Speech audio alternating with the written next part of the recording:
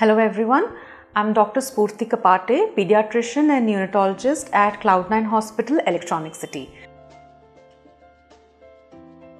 So meconium aspiration means that intrauterine, or when the baby was inside the mother's womb, due to any kind of stress, the baby has passed meconium or the first stool, and it gets mixed up with the amniotic fluid, and sometimes the babies can aspirate it, which means that the meconium can go into the lungs of the baby. Once the meconium goes inside the lungs, there is no way to take it out. If there's slight meconium in the nose or the mouth, you can just suction it out. But apart from that, if the meconium has gone into the lungs, there is no way to take it out.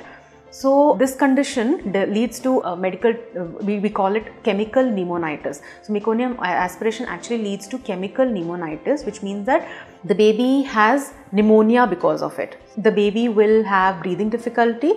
The difficulty could be from mild to severe, where in mild you might just have to give a little bit of oxygen. Moderate, maybe you'll have to put the baby on a respiratory support called HFNC.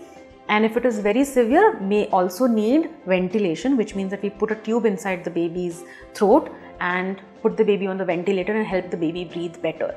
So again, depending on the severity of the condition, the baby can stay in the ICU for, like I said, depending on the condition, from 1 day to a few weeks.